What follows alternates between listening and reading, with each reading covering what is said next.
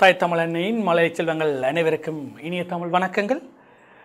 Don தமிழொலியினுடைய கல்வி டிவியினூடாக உங்கள் அனைவரையும் சந்திப்பதில் மகிழ்ச்சி. தரம் 10க்கான தமிழ் மொழியும் இலக்கியமும் பாடத்துடன் நீங்களும் நானும் இணைந்திருக்கின்றோம். நான் ராசலிங்கம் கிருஷ்ணராஜ் யாழ் வசாவளான் மத்திய கல்லூரியிலே ஆசிரியராக கடமையாற்றிக் கொண்டிருக்கிறேன். அந்த வகையிலே இந்த தரம் 10க்கான தமிழ் மொழியும் இலக்கியமும் பாடத்திலே இரண்டாம் தவணைக்கான முதலாவதாக அழகாக அமைந்திருக்கின்ற தனிப்பாடல்கள் என்கின்ற பகுதி நாங்கள் பார்த்து கொண்டிருக்கின்றோம். கடந்த வகுப்புகளினுடைய தொடர்ச்சியாக நாங்கள் இன்றும் இந்த தனிப்பாடலினுடைய விடயங்களுக்குள் நுழைய இருக்கின்றோம். அந்த வகையிலே இறுதியாக கடந்த வகுப்பிலே காளமேக புலவருடைய இரண்டாவது பாடலாகிய ஆடிக்குடத்து அடையும் என்கின்ற சிலேடை பாடல் உடைய அந்த பாடலுடன் நாங்கள் நிறைவு செய்திருந்தோம். அந்த பாடலில் இருந்து மீண்டும் இன்றைய வகுப்பை நாங்கள் ஆரம்பிப்போம். சிலேடை கவி, சிலேடை அணி, அது தொடர்பான விளக்கங்கள் எல்லாம் உங்களுக்கு தெளிவாக வழங்கப்பட்டது. பாடல், அந்த பாடலிலே பாம்பு எள்ளாகிய இரண்டு பொருட்களும் எவ்வாறு ஒப்பிடப்பட்டுள்ளது, இரண்டு பொருட்களினுடைய பொருண்மையை கவிஞர் தன்னுடைய கவித்துவத்தினூடாக எப்படி எங்களுக்கு பொருத்தி வழங்கி இருக்கின்றார் என்பது தொடர்பான தெளிவான விளக்கம் உங்களுக்கு கடந்த வகுப்பில் வழங்கப்பட்டது. ஆகவே மாணவர்கள், நீங்கள் இந்த விடயத்தில் நன்றாக விளங்கியிருப்பீர்கள், தெளிந்திருப்பீர்கள். அந்த பாடல் அடியை கேட்டவுடனேயே அல்லது காளமேகம் என்கின்ற அந்த பெயரை பார்த்தவுடனேயோ கேட்டவுடனேயோ உங்களுக்கு ஆடிக்குடத்தடையும் என்கின்ற அந்த பாடலும், அதுபோல் அதுக்கு முன்னர் நாங்கள் படித்த காளமேகத்தினுடைய களியும் பழைபொருள் தள்ளி என்கின்றதான அந்த பாடலும், அந்த பாடல்கள் சொல்லுகின்றதான உட்கருத்துக்களும் உங்களுக்கு தெளிவாக விளங்கும் என்று நான் நம்புகின்றேன். நிச்சயம் அதுதான் உண்மையாகவும் இருக்கும் என்று நம்புகின்றேன். நீங்கள் இந்த விடயங்களிலே தெளிந்திருக்க வேண்டும். இல்லை என்று சொன்னால் மீண்டும் ஒரு முறை அந்த புத்தகங்களை எடுத்து படியுங்கள். நீங்களாக அதை தெளிந்து கொள்ளுங்கள். மாணவர்களின் முக்கியம் சுயகற்றல். உங்களுடைய வீடுகளிலே நீங்களாக கற்கின்ற கல்விதான் உங்களுக்கு எப்பொழுதும் கை கொடுக்கும். நாங்கள் ஆசிரியர்கள் விளக்கங்களை தருகின்றோம். இந்த ஊடகங்கள் அதுக்கு உங்களுக்கு துணை செய்கின்றன. அந்த கல்வி பணியை இந்த கல்வி டிவி மிக சிறப்பாக ஆற்றிக் கொண்டிருக்கின்றது. அவர்கள் உங்களுக்காக சேவையாற்றிக் கொண்டிருக்கின்றார்கள். நாங்கள் அவர்களுடன் சேர்ந்து பயணித்துக் கொண்டிருக்கின்றோம். ஆகவே சொல்லப்படுகின்ற விளக்கங்களுக்கு மேலதிகமாக அந்த விடயங்களை இங்கு கற்றவற்றை நீங்கள் வீட்டில் சுயமாக கற்றுக்கொள்ளுகின்ற பொழுது அது மேலும் உங்களுக்கு பயனுடையதாக அமையும். உங்களை தொடர்ந்து வருகின்ற அடுத்த வருடத்திலே காப்போது சாதாரண தர பரீட்சை பெறுவற்றிலே அது தமிழ் பாடம் சார்பாக உங்களை சித்திவரை செய்யும். தமிழ் பாடத்திலே உயர்த்தினால் உங்களை ஏனைய அனைத்து பாடங்களிலும் அது உயர்த்திவிடும். ஆகவே அந்த குறிக்கோள்களை உங்களுடைய மனதிலே இருத்தி செயல்படுங்கள். பாடலுக்குள் மீண்டும் செல்வோம். ஆடிக்குடத்தடையும் ஆடிம்போதை இறையும் மூடி திறக்கின் முகம் காட்டும் ஓடிமண்டை பற்றி பரபரென்னும் பாரில் பின்னாக்கு முண்டா முற்றிடும் பாம்பெல்லனவே ஓது. இது பாடல். பாடலில் இரண்டு விதமான பொருள் சொல்லப்பட்ட பொருள்களை நாங்கள் அங்கே தெளிவாக கடந்த வகுப்பில் உங்களுக்கு விளக்கி இருந்தேன். அந்த பாடலினுடைய பொருளை நாங்கள் இங்கே பார்ப்போம் நேரடியாக. பாம்பானது படம் எடுத்து ஆடிய பின் குடத்தினுள் புகுந்து விடும். இது ஆடிக்குடத்தடையும். அது ஆடும்போது இரைச்சலை, அதனுடைய ஒளி சீறுதல், ஆகவே அந்த இரைச்சலை வெளியிடும். ஆடும்போது இறையும். பாம்பை அடைந்த குடத்தை திறந்து பார்த்தால், அந்த பாம்பு சென்று அடைந்திருக்கின்றதான அந்த குடத்தை நாங்கள் திறந்து பார்த்தால் தனது தலையை தூக்கி காட்டும். ஆகவே மூடி திறக்கின் முகம் காட்டும். பாம்பு தீண்டினால் அதன் விஷம் தலைக்கேறி தலை பரபர என்றிருக்கும். ஓடி மண்டை பற்றி பரபரன்னும். உலகில் உள்ள உயிரிகளில் பாம்புக்கு பிளந்த நாக்கம் உண்டு, பாரில் பின்னாக்கம் உண்டாம். இது இந்த 4 அடிகளும் இந்த பொருள் சம்பந்தமாக அங்கே பாம்பு தொடர்பாக சொல்லுகின்றது. தொடர்ந்து நாங்கள் பார்த்தால், அந்த எள்ளானது சக்கில் ஆட்டப்படும் போது வரும் எண்ணெய் குடத்தில் சேகரிக்கப்படும். இதுவும் அதே அடி ஆடிக்குடத்து அடையும். அவ்வாறு சக்கில் ஆடும் போது இரைச்சலை வெளியிடும். ஆடும்போது இறையும். எண்ணெய் நிற்கும் குடத்தை திறந்து பார்த்தால் பார்ப்பவர் முகம் தெரியும். மூடி திறக்கின் முகம் காட்டும். நல்லெண்ணெயை தலைக்கு தடவினால் தலை பரபர என்றிருக்கும். இது ஓடி மண்டை பற்றி பரபரன்னும். எள்ளிருந்து எண்ணெய் எடுத்தபின் நெஞ்சுவது பின்னாக்காகும். பாரில் பின்னாக்கும் உண்டாம். எனவே ஒற்றிடும் பாம்பல்லனவே கூறு, பாம்பும் வெல்லும் ஒன்று ஒன்று ஒத்தது என கூறுவாயாக இப்பாடலுடைய பொருளாக அமைந்திருக்கின்றது. ஆகவே பிள்ளைகளே, அடிகளுக்கு ஏற்ப இரண்டு பொருள் இங்கே சொல்லப்பட்டிருக்கின்றது. நான் இந்த பொருளை சொல்லுகின்ற பொழுது முதல் பாம்பு தொடர்பான விடயங்களை தொகுத்து பின்னர் எள் தொடர்பான விடயங்களை தொகுத்து உங்களுக்கு இங்கே வழங்கி இருக்கின்றேன்.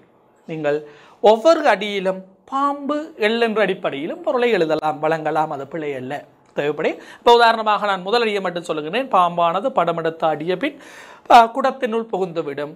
எள்ளை செக்கில் ஆட்டுகின்ற பொழுது அது எண்ணெயாக குடத்தினை சென்றடையும். இப்படியாக ஒவ்வொரு அடிக்குமுடைய பொருளை முதலாவது பாம்பு, அடுத்தது எள்ளு, பாம்பு எள்ளு என்று சொல்லுகின்ற ஒழுங்கிலே நீங்கள் மாறி மாறியும் கூற முடியும். அப்படி கூறினாலும் தவறில்லை.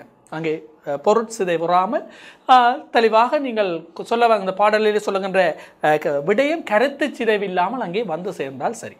உங்களுடைய மொழி நடையிலே அது அமைந்திருந்தால் சரி. அதிலே தெளிவுறுங்கள். மீண்டும் சொல்லுகிறேன், பொருள் இப்பொழுது பரீட்சைக்கு வினாவப்படுவதில்லை. இப்போ பாடலை மையமாக வைத்துக்கொண்டு எங்களுக்கு வினாக்கள்லாம் அங்கே வினாவப்படுகின்றன. உங்களுக்கு தெரியும், பகுதி 3 இரண்டாவது பிரதான வினாவிலே அங்கே 3 பாடல்களும் 2 உரைநடை பகுதிகளும் தரப்பட்டு அவை ஒவ்வொன்றுக்கு கீழேயும் 2 வினாக்கள் வினாவப்படுகின்ற ஒரு வினாவுக்கு 2 புள்ளிகள் அங்கே நீங்கள் முழுமைப்படுத்தப்பட்டதான விடைகளை தெளிவாக நீங்கள் வழங்க வேண்டும். ஆகவே அப்படியாகத்தான் இந்த பாடலை தந்து தான் உங்களை வினாக்களை கேட்பார்கள். ஆகவே நீங்கள் பாடல்களை விளங்கி படித்தால் அது தானாக உங்களுடைய மனதிலே பதிந்து விடும். அதை நீங்கள் மரணம் செய்ய வேண்டிய அவசியம் இருக்காது. அதிலே தெளிவாக இருங்கள். இனி இந்த பாடலிலே இருக்கின்றதான எங்களுடைய இந்த சொற்களுக்கான பொருள்களையும் பாடல் வெளிப்படுத்துகின்ற விடயங்களையும் பார்க்க வேண்டிய தேவை இருக்கின்றது. பாடலுடனேயே நாங்கள் அந்த சொற்களுக்கான பொருள்களிலே பயணித்து விட்டோம். பெரும்பாலும் அந்த இடங்களில் சிக்கல் இருக்காத பின்னாக்கு அங்கே 2 பொருள் தருகின்றதான தன்மை இருக்கின்றபடியால் இந்த 2 பொருள்களையும் நாங்கள் பாடலோடு நாங்கள் பார்த்துவிட முடியும். அந்த வகையிலே ஒவ்வொரு அடியும் தருகின்றதான 2 விதமான பொருளை உங்களுக்கு இங்கே தெளிவாக நாங்கள் அட்டவணைப்படுத்தி காட்டியிருக்கின்றோம். இந்த பாம்பும் எள்ளும் எப்படி ஒப்பிடப்பட்டிருக்கின்றது? சிலேடை அணியை பயன்படுத்தி காலமேக புலவர் பாம்பினையும் எள்ளையும் ஒப்பிட்டிருக்கின்ற தன்மை இந்த அட்டவணையினூடாக உங்களுக்கு தெளிவாக இங்கே விளக்கப்பட்டிருக்கின்றது. இந்த பகுதியிலே முதலாவது நிலையிலே இங்கே பார்த்தீர்களாக இருந்தால் பாடல் அடிகளும் அந்த பாடல்களுக்கான பாம்பு கொண்டிருக்கின்றதான பொருள்கள் இங்கே 2வது நிலையிலும் 3வதாக எள் வெளிப்படுத்துகின்றதான பொருள்களும் இங்கே சொல்லப்பட்டிருக்கின்றது. அந்த அடிப்படையிலே ஆடி குடத்து அடையும். ஏன்னா ஆடி குடத்து அடையும் பாம்பானது படமெடுத்தாடிய பின் குடத்தினில் புகுந்துவிடும். அது நேரம் எள்ளு சக்கில் ஆட்டப்படும் போது வெறும் எண்ணெய் குடத்தில் சேகரிக்கப்படும். ஆடும் போது இறையும். பாம்பு ஆடும்போது சீறுதல், சக்குகளிலே ஆட்டப்படுகின்ற பொழுது இறைச்சலை வெளியிடுதல். மூடி திறக்கின் முகங்காட்டும். பாம்பை குடத்தில் மூடிய பின் திறந்து பார்த்தால் தன்னுடைய முகத்தை காட்டுதல். செக்கு அங்கே எண்ணெய் நிறைந்த அந்த பாத்திரத்திலே சக்கிலே ஆட்டிய பின் எண்ணெயாக நிறைந்திருக்கின்ற பாத்திரத்தை திறந்து பார்த்தால் பார்க்கின்றவர் முகத்தை காட்டுதல். பிரதிபிம்பம், பிரதிபலிப்பு, பிரதிபிம்பத்தை காட்டி நிற்கின்ற தன்மை. ஓடிமண்டை பெறபெறப்பென்னும் பாம்பு தீண்டினால் விசந்தலைக்கு பெறபெற என்று இருத்தல். அதுபோல நல்லெண்ணெயை தலைக்கு வைக்கின்ற பொழுது தலை குளிர்மையால் பெறபென்றிருக்கின்ற உணர்வு. அதுபோல பின்னாக்கம் உண்டு என்பது உயிர்களில் பாம்புக்கு பிளந்த நாக்கம் உண்டு. எண்ணெய் எடுத்த பின் எஞ்சுவது பின்னாக்காகும் என்கின்ற இந்த விடயங்கள் இந்த 2க்குமான ஒப்பீடாக இருக்கின்றது. நான் பாடலை பகுதிகளாக உங்களுக்கு விளங்கப்படுத்துகின்ற பொழுது இந்த பகுதிகள் தெளிவாக விளக்கமாக சொன்னபடியால் இங்கே சுருக்கமாக சொல்லியிருக்கின்றேன். இந்த அட்டவணையை பாருங்கள், உங்களுக்கு விளங்கும். இது தெளிவாக இங்கே தரப்பட்டிருக்கின்ற இது போல ஒரு அட்டவணையை அமைத்து இந்த பாம்பு எள்ளுக்கு இடையிலான வேறுபாடை நீங்கள் பகுத்து உங்களுடைய அபியாச புத்தகங்களில் வருகின்ற பொழுது அது உங்களுக்கு மேலும் தெளிவை ஏற்படுத்துவதாக அமைந்து கொள்ளும். அதுபோல இந்த பாடலிலே கையாளப்பட்டிருக்கின்ற அணி வெளிப்படையாகவே தெரியும், சிலேடை அணி. ஆகவே சிலேடை அணியினுடைய விளக்கம் ஏற்கனவே நாங்கள் சொல்லியிருக்கிறோம். ஒரு சொல் இரு பொருள் அல்லது பல பொருள் தருகின்ற வகையில் அமையமாக இருந்தால் சிலேடை அணி எனப்படும். இங்கே அதுக்கு உதாரணங்களாக உண்டு. இந்த பாடலிலேயே இருக்கின்ற பெண்ணாக்கு அது ஒன்று பிளந்த நாக்கு என்கின்ற பொருளையும் அதுபோல எள்ளப்புண்ணாக்கு என்கின்றதான பொருளையும் தருவதாக அமைந்திருக்கின்றது. உள்ள மிளகாயா நீங்கள் ஆரம்பத்தில் இந்த 2 உதாரணங்களுக்கு சொல்லி இருக்கின்ற ஒன்று உள்ளம் இளகாயா என்கின்ற கருத்தையும் அடுத்த உள்ள மிளகாயா என்கின்ற கருத்தையும் தருவதாக அமைகின்றது. இது போலதான நடைமுறையில் இருக்கின்ற நிறைய சிலேடைகளை நாங்கள் பயன்படுத்தி கொண்டிருக்கின்றோம். சுவாரஸ்யமான சிலேடைகளும் இருக்கின்றன. அவற்றை நீங்கள் உங்களுடைய பாடசாலை கற்றலிலோ அல்லது நீங்கள் உங்களுடைய சகபாடிகளுடனான கலந்துரையாடல்களில் நிறைவேற்றை பயன்படுத்தி இருப்பீர்கள். அவற்றை நினைவூட்டிக் கொள்ளுங்கள், ஞாபகமூட்டிக் கொள்ளுங்கள். அப்படி ஞாபகமூட்டுகின்ற பொழுது இந்த சிலேடை உங்களுக்கு மறக்காமல் அது வேலை சேர்ப்பதாக உங்களுக்கு அதை எப்பொழுதும் உங்களுக்கு ஞாபகமூட்டுவதாக அது அமைந்து கொள்ளும். அதுபோல இந்த சிலேடை அணியை கையாண்டு அமைக்கப்பட்டிருக்கின்ற பாடல் என்ற காரணத்தினால் தான் நாங்கள் இந்த சிலேடை கவி என்று சொல்கின்றோம். ஒரு பாடல் இரு பொருள் தருகின்ற வகையில் அமைகின்ற பொழுது அதை நாங்கள் சிலேடை கவி என்று சொல்லி நாங்கள் குறிப்பிடுவோம். இது இந்த பாடல் சார்பான விளக்கமாக அமைந்திருக்கின்றது. பாடலில் ஒப்பிடப்பட்டிருக்கின்ற அந்த ஒப்பீடு தான் நாங்கள் இங்கே முக்கியமாக அமைந்திருக்கின்றது. அதனுடைய அணிப்பிரயோகம் அந்த விளக்கங்களை நாங்கள் பார்த்தமாக இருந்தால் இது எங்களுக்கு முழுமை பெறுவதாக அமைந்து கொள்ளும். ஆகவே மாணவர்களே, தரம் 10க்கான முதலாவது பாடவேளை தனிப்பாடல் என்கின்றதான இந்த பாடத்தினை நாங்கள் இப்பொழுது முழுமையாக நிறைவு செய்திருக்கின்றோம். உங்களுக்கான பூரணமான விளக்கங்கள் உங்களை வந்து சேர்ந்திருக்கும் என்று நம்புகின்றோம். மீண்டும் ஒரு மீட்டல் ஒன்று மிக விரைவாக நான் அங்கே உங்களுக்கு முன்னெடுத்து செல்கின்றேன். ஆரம்பத்திலே தனிப்பாடல் என்றால் என்ன என்கின்றதோடு விரை விளக்கப்படுத்தினோம். அந்த தனிப்பாடல் இலக்கியத்திலே இருந்து எங்களுக்கு தரப்பட்டிருக்கின்ற 4 பாடல்களிலே முதலாவதாக புகழேந்தி புலவருடைய அந்த பாடல் பங்கப்பல்னத்து உளுமுழவர் என்கின்றதான அந்த பாடல், அந்த பாடலினுடைய சுவையை நாங்கள் பார்த்தோம். அந்த பாடலில் வெளிப்படுத்தப்பட்டிருக்கின்றான சோழ நாட்டினுடைய வளச்சிறப்பு, அங்கே சோழ மன்னனுடைய குலோத்துங்க சோழனுடைய சிறப்பு, அதுபோல அந்த பாடலில் உழவர்கள் தங்களுடைய தாகத்தை தீர்ப்பதற்காக கையாண்டிருக்கின்றான உத்தி, அந்த பெண்ணினுடைய பிரிவு துன்பமாகிய விடயங்களை அந்த பாடலிலே பார்த்தோம். அதுபோல இரண்டாவது படிக்காசு புலவருடைய பாடலிலே படிக்காசு புலவர் சீதக்காதியினுடைய வள்ளன்மையுடைய வள்ளலை அவருடைய குறைத்தன்மையை எவ்வாறு புகழ்ந்து பாடி நிற்கின்றார் என்பதை நாங்கள் விளக்கமாக பார்த்தோம். அந்த சீதக்காதியினுடைய வள்ளல் தன்மை பாடி நிற்கின்ற அதே நேரம் அந்த அவர் வாழ்ந்த காலத்தினுடைய பஞ்ச நிலை வறுமை நிலை எவ்வாறு அந்த பாடலிலே எடுத்துச் சொல்லப்பட்டிருக்கின்ற விடயம் எங்களுக்கு அந்த பாடலிலே தெளிவுபடுத்தப்பட்டிருந்தது. மூன்றாவது காளமேகத்தினுடைய கவித்துவ பாடல், அவருடைய கவித்துவ திறன், காளமேக புலவருடைய கவியாற்றல், அவர் தான் தன்னுடைய கவியாற்றலை எவ்வாறு வெளிப்படுத்தி நிற்கின்றார், நீ யார் என்ற கேள்விக்கு அவருடைய விடை எவ்வாறு அமைந்திருக்கின்றது, தன்னுடைய ஆளுமையை ஆற்றலை எவ்வாறு தன்னுடைய சுய மதிப்பீடாக சொல்லுகிறார் என்பது அங்கே நாங்கள் பார்க்கக்கூடியதாக இருந்தது. அந்த நிலையிலே அந்த பொதுகைமலையினுடைய சிறப்பாக அழகச் சிறப்பு எங்களுக்கு சொல்லப்பட்டிருக்கிறதன்மையை நாங்கள் அந்த பாடலிலே பார்த்தோம். இறுதியாக நான்காவதாக சிலேடைக்கவி. இந்த சிலேடைக்கவியிலே பாம்பு எள் என்கின்ற 2 பொருட்களை எடுத்து காளமேக புலவர் அந்த 2 பொருட்களிலும் தன்னுடைய சிந்தனையிலே அதை எப்படி ஒப்பிட்டிருக்கின்றார், அவருடைய ஒப்பீடு எவ்வாறு அமைந்திருக்கின்றது என்பதை நாங்கள் இந்த 2 பாடல்களும் பார்த்திருக்கின்றோம். அது மட்டுமில்லாமல் அந்த பாடல்களில் இருக்கின்றதான விசேடமான சொற்கள், அந்த சொற்களுக்கான விளக்க குறிப்புகள், அங்கே இருக்கின்ற அணிப்பிரயோகங்கள் என்பவற்றை நாங்கள் உங்களுக்கு தெளிவாக எடுத்திருக்கின்றோம். இது தொடர்பான மேலதிகமான விளக்கங்கள் பயிற்சிகள் உங்களுடைய பாடப்புத்தகங்களில் வழங்கப்பட்டிருக்கின்றன. சிறப்பாக வடக்கு மாகாண கல்வி திணைக்களம் உங்களுக்கான பயிற்சி வினாக்களை தங்களுடைய வலைத்தளத்திலே பதிவேற்றி இருக்கின்றார்கள். அழகு ரீதியாக அந்த பயிற்சி வினாக்களை நீங்கள் எடுத்து செய்து பார்க்கின்ற பொழுது இது தொடர்பான தெளிவுகள் உங்களுக்கு கிடைக்கும். அல்லாத பட்சத்திலே உங்களுடைய பாடசாலை ஆசிரியர்களை தொடர்பு கொள்கின்ற பொழுது அவர்கள் இதற்கான மேலதிகமான விளக்கங்களை அளிப்பார்கள், அல்லது எங்களுடன் தொடர்பு கொள்கின்ற பொழுது இந்த விளக்கங்களை உங்களுக்கு பெற்றுத்தரக்கூடியதாக இருக்கும். ஆகவே இந்த அலகு தொடர்பான இந்த விடயங்களுடன் நாங்கள் முதலாவது அலகை நிறைவு செய்வோம். தொடர்ச்சியாக நாங்கள் இரண்டாவது அலகாக எங்களுக்கு இலக்கிய பகுதியில் அமைந்திருக்கின்றதான கம்ப்யூட்டர் என்கின்றதான அந்த அலகுடன் உங்களை சந்திப்போம். இரண்டாவது அலகு நாங்கள் ஏற்கனவே முதலாவது அலகு நிறைவு செய்திருக்கின்றோம். கம்ப்யூட்டர் என்கின்ற இரண்டாவது அலகுக்குள்ளே இப்பொழுது நுழைய இருக்கின்றோம். பிள்ளைகளே, இந்த பாடம் எங்களுக்கு தரப்பட்டிருக்கின்ற பாடல் நூலிலே தரப்பட்டிருக்கின்ற முதலாவது சிறுகதை இலக்கியம் ஆக இந்த கம்ப்யூட்டர் என்கின்றதான இந்த பாடம் இருக்கின்றது. ஆம், ஆகவே இந்த சிறுகதை இலக்கியம் என்பது தொடர்பாக நாங்கள் அறிய வேண்டிய தேவை இருக்கின்றது.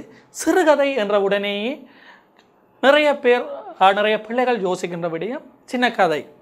நாங்கள் சின்ன பிள்ளைகளை படிச்சிருப்போம். இந்த பாட்டி வடை சுட்ட கதை, அது மாதிரி ஆமையும் முயலும் கதை, இந்த சிங்கத்தின் கதை, இது போலதான குட்டி குட்டியாக இருக்கின்ற கதைகள்லாம் சிறுகதைகள் என்று சொல்லி நினைத்து கொண்டிருக்கின்றார்கள். இந்த பரீட்சை வினாத்தாளிலும் கட்டுரை பகுதியிலே உங்களுக்கு தெரியும் 4 பகுதிகளான ஆவண்ணா ஈனா இயன்னா என்கின்ற 4 விடயங்கள் தரப்படுவது. இதில் இந்த 4வது விடயமாக சிறுகதை எழுதுதல்லாம் இருக்கும். நீங்கள் முதலாவது தவணை பரீட்சை உங்களுக்கு தவறவிடப்பட்டிருக்கின்றது கால சூழ்நிலையால் நீங்கள் பரீட்சை வினாத்தாள்களை எதிர்கொள்கின்ற பொழுது அல்லது பரீட்சை வினாத்தாள்களை பார்த்திருந்தால் பிள்ளைகளை உங்களுக்கு தெரிந்திருக்கும். இந்த கட்டுரை எழுதுதல் என்கின்ற பகுதியிலே 4வது விடயமாக சிறுகதை எழுதுதல் என்கின்ற விடயம் இருக்கும். கவுத சாதாரண தர பரீட்சையிலே கட்டுரை பகுதி மிக முக்கியமானது. உங்களுக்கான பரீட்சை புள்ளிகள் 200 புள்ளிகளிலே 25 புள்ளிகள் 8 ஒரு பகுதி இந்த கட்டுரை பகுதியிலே உள்ளடங்கி இருக்கின்றது. மிகவும் காத்திரமான ஒன்று. அதில் அநேக மாணவர்கள் கவனம் செலுத்துவது குறைவு. ஆகவே இந்த சிறுகதைகளை அவர்கள் என்ன செய்கிறார்கள் என்று சொல்லி சொன்னால், நான் ஏற்கனவே சொன்னது போல நாங்கள் ஒரு சின்ன கதை எழுதினா காணும் தானே 250 சொற்களில் எழுதுகின்ற இருக்கு. அப்புறம் 2.5 பக்கம் 3 பக்கத்தில் ஒரு கதை எழுதி விட்டால் சரிதானே என்று சொல்லி போட்டு தரப்பட்ட சம்பவத்தை வைத்துக்கொண்டு எழுத துவங்குவது. உதாரணமாக நாங்கள் அப்படி பார்ப்போம். நன்றாக படித்து கொண்டு வருகின்ற ஒரு மாணவன் கொரோனா சூழ்நிலையில் அவருடைய குடும்பத்தில் ஏற்பட்ட தாக்கத்தினால் அவர் கல்வியை தொடர முடியாத நிலையில் இருக்கின்றார். எனவே அவர் அந்த வாழ்க்கையிலே அந்த கல்வியை தொடர்ந்தாரா இல்லையா என்பதை மையப்படுத்தி ஒரு சிறுகதை எழுதுக என்று தரப்பட்டால் நாங்கள் உடனே தொடங்குவோம். ஒரு ஊரிலே குமரன் என்று ஒரு மாணவன் இருந்தான். அவன் மிகவும் கெட்டிக்காரன். அவனை அவனுடைய பெற்றோர்கள் அன்பாக வளர்த்து வந்தார்கள். இது சிறுகதை அல்ல. இது சிறுகதைக்கான ஆரம்பம் அல்ல. சிறுகதை என்பது வேறு, கதை என்பது வேறு. இதை தெளிவாக நீங்கள் விளங்கிக் கொள்ள வேண்டும். நாங்கள் சிறு வயதிலே படித்தது அல்லது கதை புத்தகங்களிலே நாங்கள் சின்ன சின்ன கதைகளாக நாங்கள் படித்துக் கொள்வது அது கதைகள். சிறுகதைகள் அவற்றிலிருந்து தனித்தன்மை வாய்ந்து மாறுபட்டவையாக அமைந்திருக்கும், உயிரோட்டம் உள்ளவையாக இருக்கும். பாத்திரங்கள் உயிருடன் உழவுவது போன்றதான யதார்த்த பாணியிலே அமைக்கப்பட்டிருக்கும். எங்களுடைய இந்த சிறுகதையினுடைய முடிசூடாம் என்ன நல்லது தந்தை என்று சொல்லப்படுகின்ற புதுமை பித்தனுடைய கதைகளை எடுத்து பார்த்தமாக இருந்தால் அவர் பல் துறை சார்ந்த சிறுகதைகளை அங்கே படைத்து விட்டு சென்றிருக்கின்றார். அதுபோல ஈழத்தெழுத்தாளர் ஏகாந்தன் என்று தமிழகத்தில் வாழ்ந்து கொண்டிருக்கிறவருடைய சிறுகதைகளை வெற்றியில் நாங்கள் பறைசாற்றி நிற்கும் என்று பத்திரிகைகளிலே, குறிப்பாக இந்த வார மஞ்சரிகளிலே, வார இறுதிகளிலே வெளிவருகின்ற பத்திரிகைகள், இந்த சிறுகதைகளை தாங்கி வருகின்ற தன்மை, வீரகேசரி, தினக்குரல், உதயன், பலமுறை எல்லா பத்திரிகைகளிலுமே சிறுகதைகள் பிரசுரமாகிக் கொண்டிருக்கின்றன. எங்களுக்கு தான் வாசிக்கின்ற பழக்கங்கள் அறையை கொண்டு போகின்றதால் நாங்கள் அவற்றை வாசிக்காமலே தவிர்த்து வருகின்றோம் பிள்ளைகளே. ஆகவே நீங்கள் சிறுகதைகளில் தேர்ச்சி பெற வேண்டுமாக இருந்தால் சிறுகதைகளை தேடி வாசிக்கின்ற உங்களுடைய ஆற்றலை வளர்த்து கொள்ள வேண்டும். அதை முதல் நீங்கள் வளர்த்து கொள்ளுகின்ற பொழுது சிறுகதை என்றால் என்ன என்பதை நீங்கள் அறிந்து கொள்வீர்கள். இந்த ஐரோப்பியர்களுடைய வருகையினால் தமிழுக்கு கிடைத்த ஒரு இலக்கிய பொக்கிஷங்களின் வரிசையிலே இந்த சிறுகதையும் ஒன்று. நாவல், சிறுகதை ஆகிய இந்த இரண்டு இலக்கியங்களும் இருந்து வந்தன. குறிப்பாக மறுமலர்ச்சி காலத்திலே, ஐரோப்பியாவிலே ஏற்பட்ட அந்த மறுமலர்ச்சி காலத்தினுடைய அந்த விரைவு காலத்திலே மக்கள் எல்லோரும் தங்களுடைய தொழில் நிமித்தம் வேகமாக தொலைப்பட்டு கொண்டிருக்கின்ற அந்த நேரத்திலே நீண்ட நாவல்களை அவர்கள் வாசிக்க சிரமப்பட்ட பொழுது அந்த நாவல்களினுடைய பகுதிகளை உடைத்து சின்ன சின்ன அம்சங்களாக அவர்களுடைய குறுகிய காலத்தில் வாசித்து முடிக்கக்கூடியதாக அமைகின்ற பாணியிலே கொடுக்க முற்பட்ட பொழுது இந்த சிறுகதைகள் உதயமாகின ஐரோப்பியாவில்.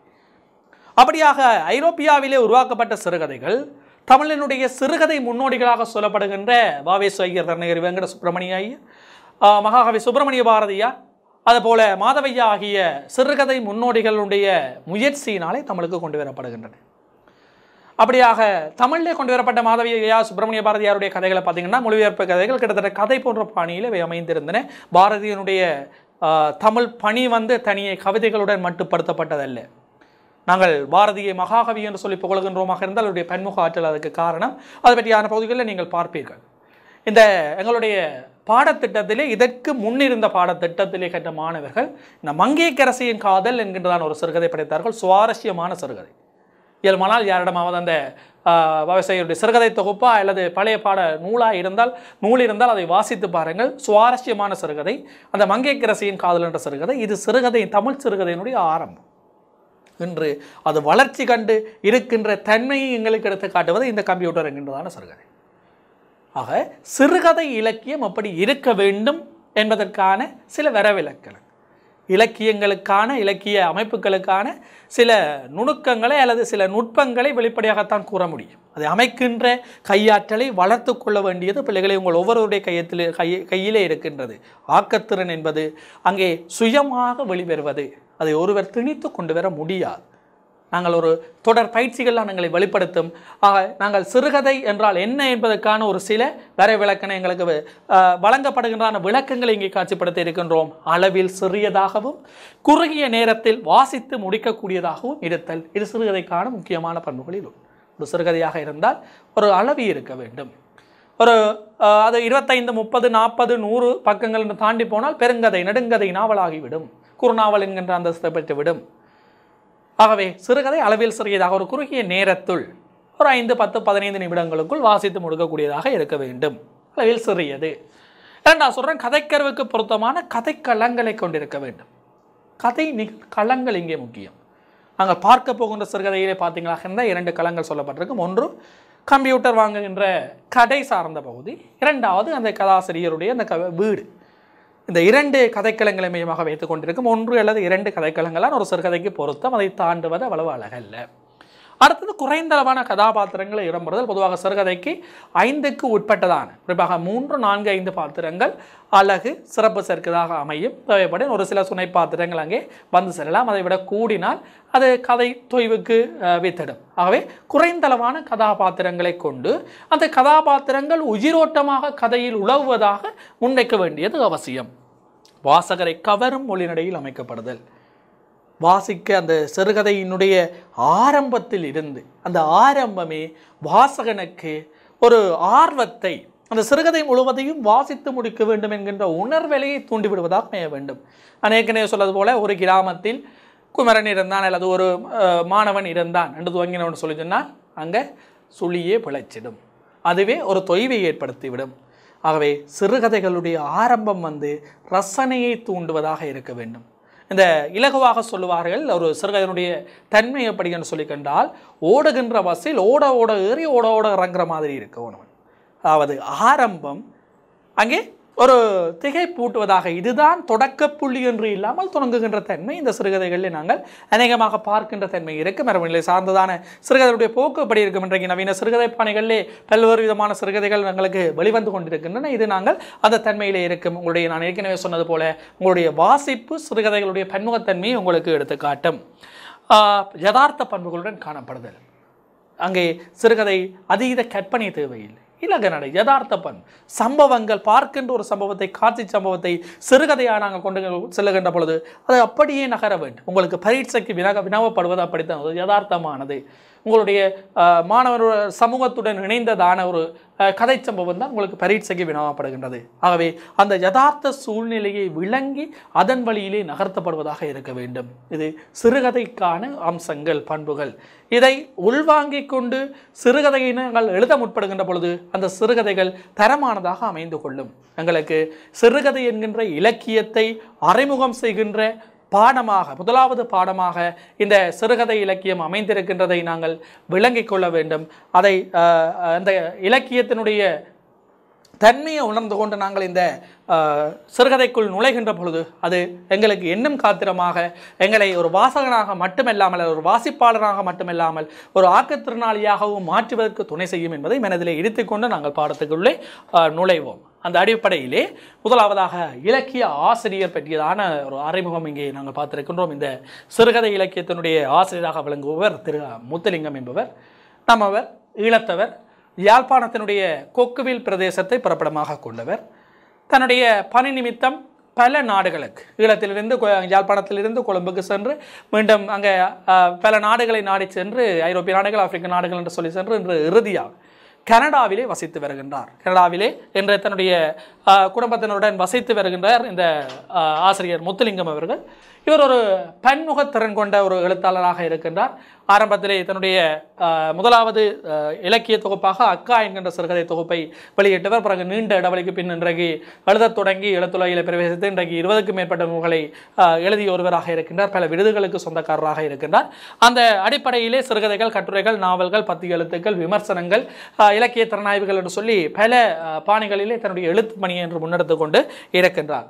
இவருடைய சிறுகதை தொகுதிகளிலே நான் ஏற்கனவே குறிப்பிட்டது போல அக்கா என்கின்ற இவருடைய முதலாவது சிறுகதை தொகுப்பு, திகர சக்கரம், வடக்கு வீதி, வம்சவிருத்தி, மகாராஜாவின் ரயில் வண்டிகள் போன்ற பல தொகுப்புகள் என்று இவருடைய சிறுகதை தொகுப்புகளாக எங்களுக்கு வெளிவந்திருக்கின்றன. இவருடைய வடக்கு வீதி என்கின்ற சிறுகதை தொகுப்பிலே இருந்து கம்ப்யூட்டர் என்கின்ற சிறுகதை எங்களுக்கு இங்கே பாடத்தட்டில் உள்ளடங்கப்பட்டிருக்கின்றது. தரப்பட்டிருக்கின்ற கம்ப்யூட்டர் என்கின்றதான சிறுகதை இவருடைய 98களிலே பிரசுரிக்க வெளிவந்த வடக்கு வீதி என்கின்றதான சிறுகதை தொகுப்பில் இருந்து எடுக்கப்பட்ட கதையாக அமைந்திருக்கின்றது.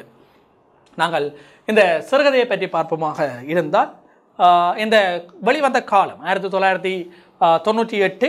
இந்த கதை எழுதப்பட்ட காலமாக நாங்கள் 96, 97 பகுதியை நாங்கள் குறிப்பிடலாம்.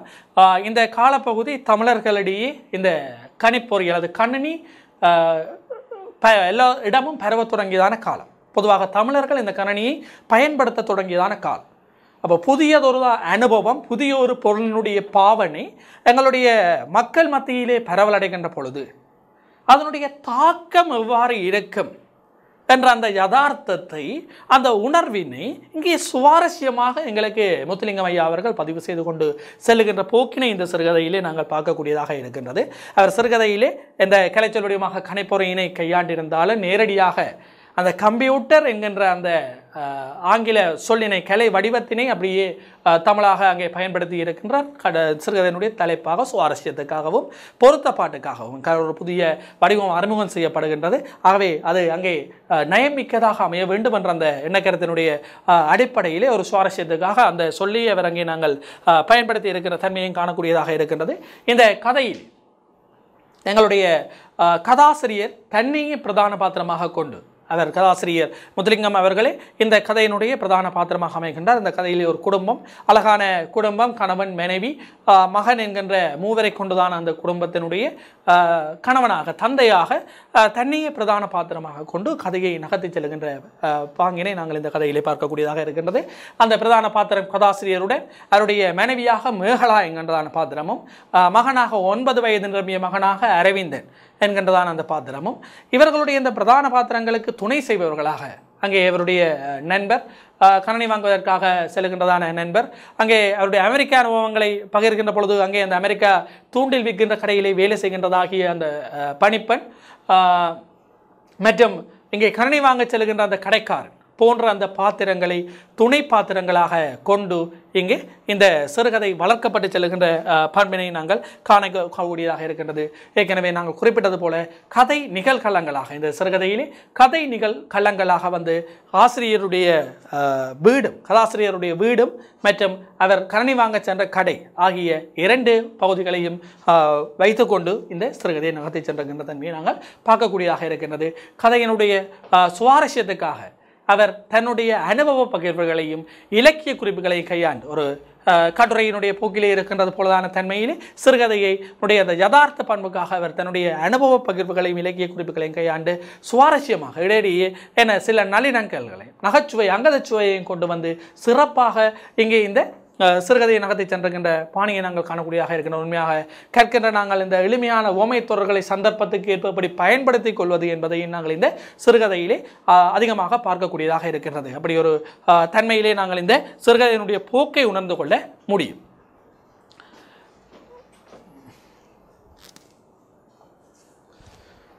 சரி மாணவர்களை, நாங்கள் எப்பொழுது சிறுகதைக்குள் நுழைவோம். இந்த சிறுகதையினுடைய ஆரம்பத்தை பார்ப்பீர்களாக இருந்தால் அதனுடைய நான் ஏற்கனவே குறிப்பிட்டது போல தொடக்கம், அதனுடைய பார்வை எனக்கு துண்டாய் பிடிக்கவில்லை. அது இருந்த விதமும் தோற்றமும் வெறுப்பை கூட்டியது. மேசை மேல் சவடலாக பரப்பிக்கொண்டு கல்லூரி மங்கன் போல சப்பளிந்து போய் இருந்தது. பாருங்கள், அதனுடைய ஆரம்பம் அப்படி இருக்கின்ற ஒரு சிறுகதை என்ன என்று சொல்லியிருக்கிறாரா அல்லது தான் யார் என்று சொல்லியிருக்கின்றாரா என்று கேட்டால் எந்த விளக்கமும் இல்லை. அதனுடைய பார்வை என்று சொல்லியதாக அதனுடைய ஆரம்பம் எங்களுக்கு தொடர்கின்றது. தொடங்கிய அந்த ஆரம்பத்தை வைத்துக்கொண்டு அப்படியே நகர்த்தி கொண்டு செல்கின்றார்.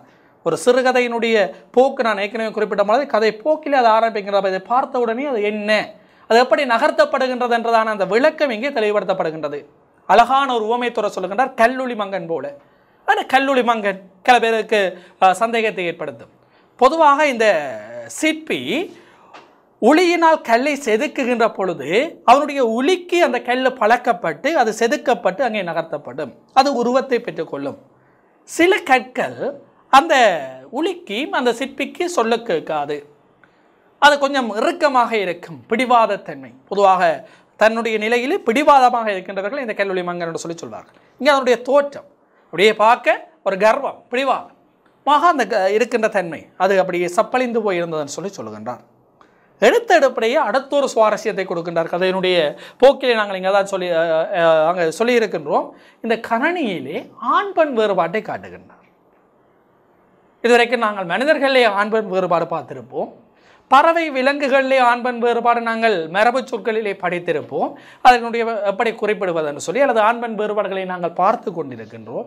இங்கே புதிதாக எங்களுக்கு கதாசிரியர் கணனியிலே ஆண் பெண் வேறுபாடுகளை குறிக்கிறார்.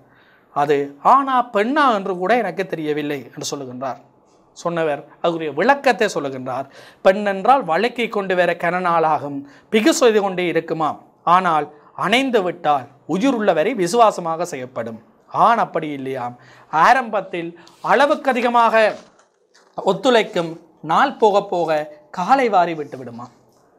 அப்போ சாதாரணமாக இந்த ஆண்களுக்கும் பெண்களுக்கும் இடையிலே இந்த இளைஞர்களுக்கு மத்தியிலே இருக்கின்ற தன்மை, இப்போ நாங்கள் இதை சுவாரஸ்யமாக இளைஞர்களுடைய உணர்வுகளுடன் காதல் உணர்வுகளுடன் தொடர்புபடுத்தி பார்த்தால், ஒரு பெண் காதலை சொல்லுகின்றாள் என்று சொன்னால் உடனே அந்த பையன் சம்மதம் தெரிவித்து விடுவான். ஆனால் அது நீடிக்கின்ற காலம் சில நேரங்களில் ஒரு வாரமோ ஒரு மாதமோ குறுகிய காலத்திலே அந்த காதல் இடைமுறிந்து விடும், அது விலகல்லே சென்று விடும். ஆனால் அதே ஒரு பெண்ணிடம் ஆண் சென்று காதலை தெரிவிக்கின்ற பொழுது முதல் ஆரம்பத்திலே ஒத்துழைக்க மாட்டால், நீண்டு அவர்களுடைய தொடர்கின்ற அந்த காதல் நின்று நிலைத்திருந்தால் அது அவர்களுடைய வாழ்க்கைக்கு சுவாரஸ்யம் உண்டுவாக அமையும். அதுபோல இந்த கணனிகளிலே இந்த ஆண் கணனிகள் வந்து ஆரம்பத்தில் ஒத்துழைக்கும், காலப்போக்கில் வாரி விட்டுவிடும் என்று சொல்லியும், பெண் கணனிகள் வந்து அவருடைய ஆரம்பத்திலே கொஞ்சம் மிகு செய்தாலும் பிறகு செல்ல செல்ல அது பழக்கத்தை ஏற்படுத்தும் என்று சொல்லுகின்றார். இப்படியாக கணனி பற்றியதான ஆரம்பத்துடன் சுவாரஸ்யமாக ஆரம்பிக்கின்றவர் தன்னுடைய வீட்டுக்கு கணனி வாங்க முனைதல் என்கின்ற பகுதிக்குள்ளே அங்கே கதையிலே நுழைகின்றார். தன்னுடைய மகனுடைய அந்த ஆசை, 9 வயது மகன், அவன் தன்னுடைய நண்பர்கள் எல்லோரிடமும் கணனி இருக்கின்றது, அதை பெற்றுக்கொள்ள வேண்டும் என்கின்ற அந்த அசை போடுதல். அவனுடைய மனைவி அதை ஹார்மோனியப்பட்டி போல தொடர்ச்சியாக வீட்டிலே நடக்கின்ற ஒன்று மகன் வந்து ஒரு வீட்டிலே ஒரு பிள்ளை ஒரு பொருளை ஆசைப்பட்டால் அப்பாட்ட நேரடியாக கேட்டால் வராண்டு தெரியும், லைட்டாக அம்மாட்ட போய் என்ன செய்வான்னு சொல்லிவிடுவோம். அம்மா கிண்டத்து வாங்குவா அப்பாவுக்கு, பாரு நேரம் போகிற நேரம், தண்ணி கொடுக்குற நேரம், சாப்பிட்ற நேரம், என்னங்க பிள்ளை கேட்கிறான், வாங்குவோம், நல்லது தானே. அப்போ இந்த தூண்டுதல்கள், இந்த கிண்டல்கள் என்ன செய்கின்றது, அந்த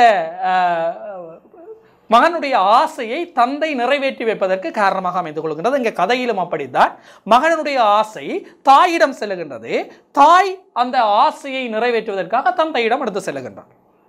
அப்போ அவர்களுடைய அந்த தன்மையிலே இவருக்கு கரணியை பற்றி முன்பின் தெரியாது. கேட்கின்றார், வெண்டைக்காயா முறித்து பார்த்து வாங்குவதற்கு, நாங்கள் மரக்கறிகளை ஒவ்வொரு மரக்கறியும் ஒவ்வொரு மாதிரி வாங்குவோம், இப்போ கரணி என்ன வெண்டிக்காயா முறித்து பார்த்து வாங்குறதுக்குன்ற அவருடைய கேள்வி இருக்கின்றது. கடைக்கு செல்லுகின்றார். இந்த கடைக்கு செல்கின்ற பொழுது தெரியும், சில பேர் வாசலில் நின்று அவர் பார்த்த உடனே பொருளெல்லாம் வாங்கோண்டு கூப்பிடுகின்ற அந்த முக லாவண்யம், முக லட்சணம், அதை பார்த்தோன்னே போக வேணும் என்று சொல்லி சும்மா போகிற பேர் அந்த கடைக்கு போய் சாமானம் வாங்கிட்டு போவார். சில பேர் அவரை நிற்கிற தன்மை, ஏண்டா இந்த கடைக்கு வந்த மண்டி இருக்கு. இப்போ இவருடைய கடைக்காரனும் அப்படித்தான் நல்ல அழகாக சொல்லுகின்ற நகைச்சுவை உணர்வாக, தலையில் இருக்க வேண்டிய முடியெல்லாம் மூக்கு வழியாகவும் காது வழியாகவும் வந்து கொண்டிருந்தன. தலையில் காணையில் மூக்குகளாலையும் காதுகளாலையும் அந்த முடிகள் எல்லாம் வந்திருக்கின்ற அவருடைய தோற்றம். ஏன்னா அவருடைய முக லாவண்யமும் கதைப்பதற்கும் ஆசை ஊட்டுவதாக இல்லை. அவரை பார்த்தாலும் அந்த கதைக்க வேண்டும் என்ற அந்த எண்ணம் அங்கே தரவில்லை.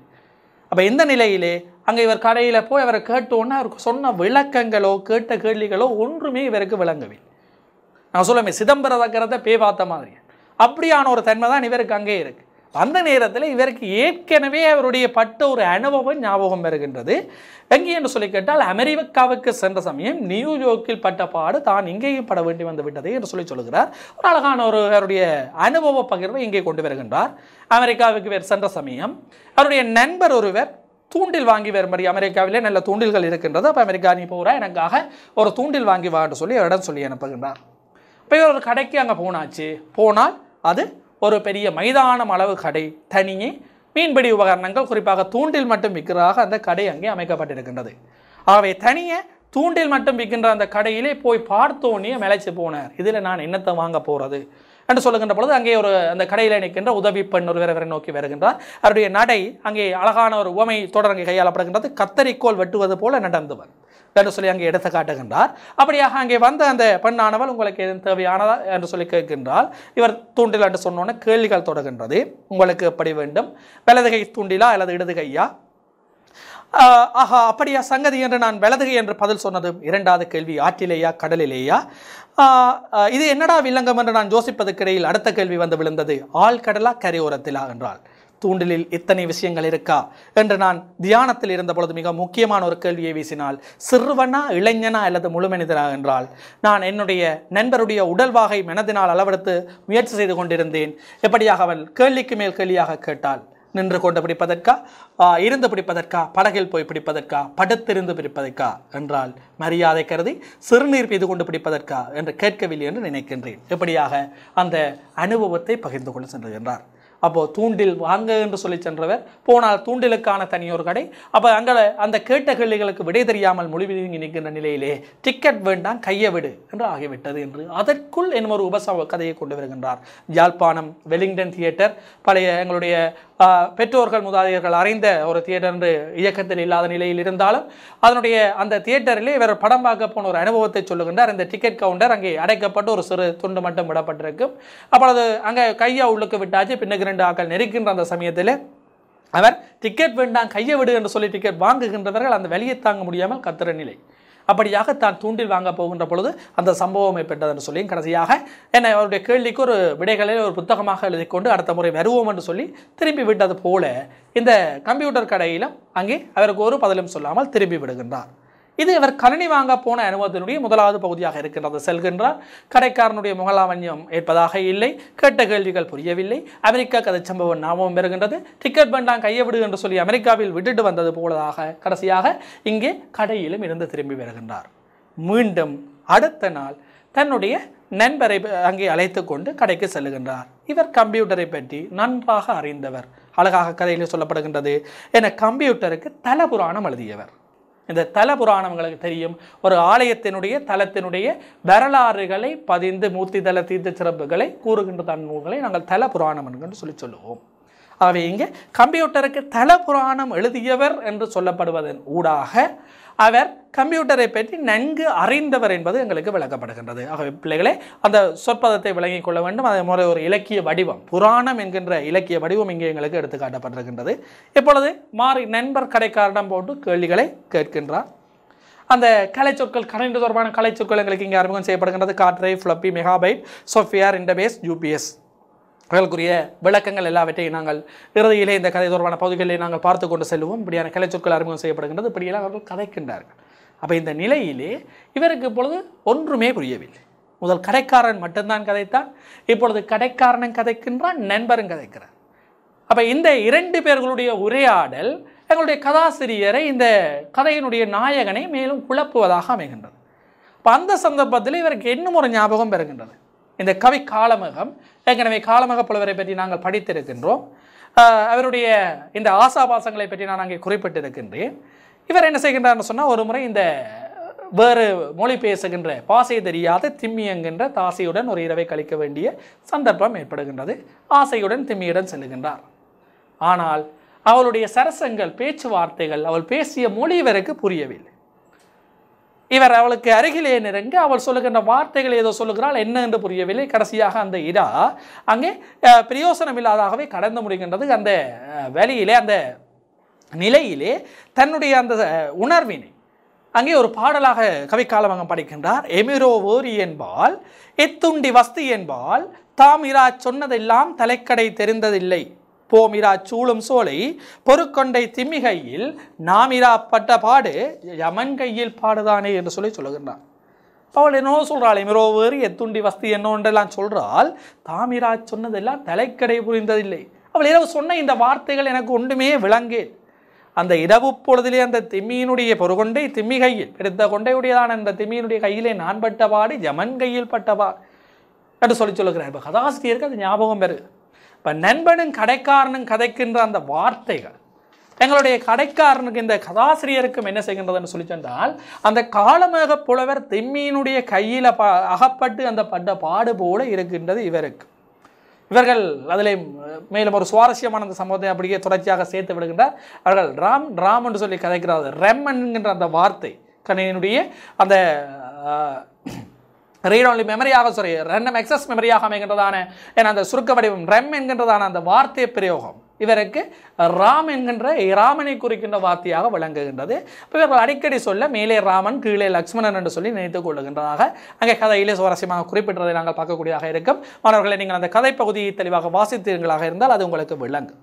இப்படியாக இவர்கள் 2 பேரும் கதைத்துக் கொண்டிருக்கிற சமயத்திலே கடைக்கு ஒருவர் புதிதாக வருகிறார். இப்போ வந்தவரை பார்த்தா கொஞ்சம் தனக்கு விளங்குற மாதிரியான தனக்கு ஒத்து போகின்ற தன்மையில் இருப்பது போலதாக இருக்கின்றது. இப்போ அவருடனான உரையாடலோடு ஏனைய கதை பகுதி தொடர்கின்றது. மாணவர்களே, கம்ப்யூட்டர் சிறுகதை ஒரு சுவாரஸ்யமான பகுதி. நகைச்சுவை உணர்வுகளுடன் கூடியதாக இந்த சிறுகதையை எங்களுடைய இந்த சிறுகதை ஆசிரியர் முத்துலிங்கம் அவர்கள் அமைத்திருக்கின்றார். அனைவரும் நீங்கள் இதற்கு முன்னரே இந்த சிறுகதையை வாசித்திருப்பீர்கள் என நம்புகிறேன். மீண்டும் ஒரு முறை வாசியுங்கள். இதனுடைய தொடர்ச்சியான விளக்கங்களுடனும் ரசனைகளுடனும் இந்த சிறுகதை தொடர்பான பகுதிகளுடனும் மீண்டும் அடுத்த சந்தர்ப்பத்தில் உங்களை சந்திக்கின்றோம் வரை உங்களிடம் விடைபெற்றுக் கொள்வது உங்கள் கிருஷ்ணா.